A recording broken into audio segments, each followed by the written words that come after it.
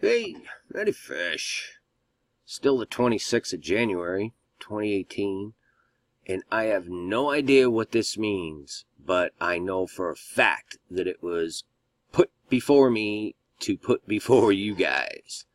Because I'm sitting here at my desk earlier and looking through my little headlines, and I see out of the corner of my eye there's a window immediately to my right that goes out into my property and out towards the woods, and right there is a nice big red fox just casually trotting right by my window.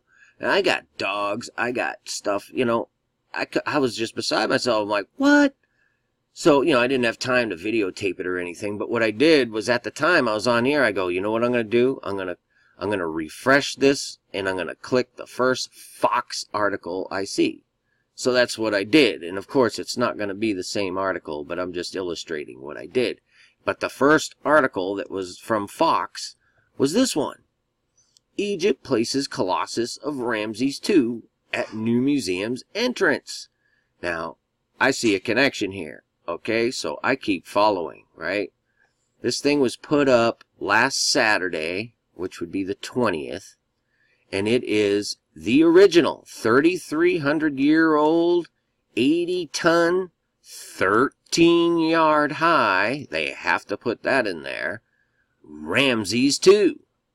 Now, my biblical knowledge, as you know, is not that sharp. But if I'm not mistaken, Ramses, at least this dynasty, was the very pharaohs that were, in charge during the Exodus. Correct me if I'm wrong, but this guy was 1300 BC. I believe the Exodus was in that time frame, 1500 BC, 1300 BC, somewhere in there. But I just thought that was kind of crazy, because if you go to the calendar here, the Jewish calendar, the 20th, the 4th Shavat was that day that they dedicated this thing. It was on the 4th of Shavat. Okay? The 4th of Shavat is a Sabbath. And they have all their studies and everything. And you guys can read all this, but I just clicked on their Torah study for the day. And the Torah study is Exodus 13, 1 through 13. And I'm just like, what? And I go there, of course, and this is the Exodus. This is right then. The day ye came out in the month of Abib, Nisan. And of course, I would very highly recommend you read this, but this is really fascinating stuff to me.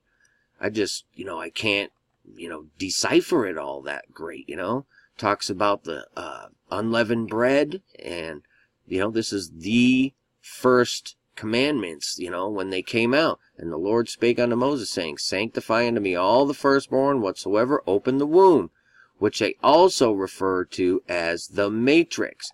Therefore I sacrifice to the Lord all that openeth the matrix, being males. But all the firstborn, my children, I redeem, and it shall be for a token in thy hand. And I'm not even talking, I'm talking about this in a spiritual sense, okay?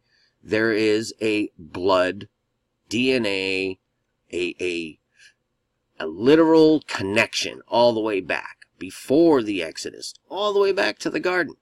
And, you can take that any way you want, but I know it to be a fact.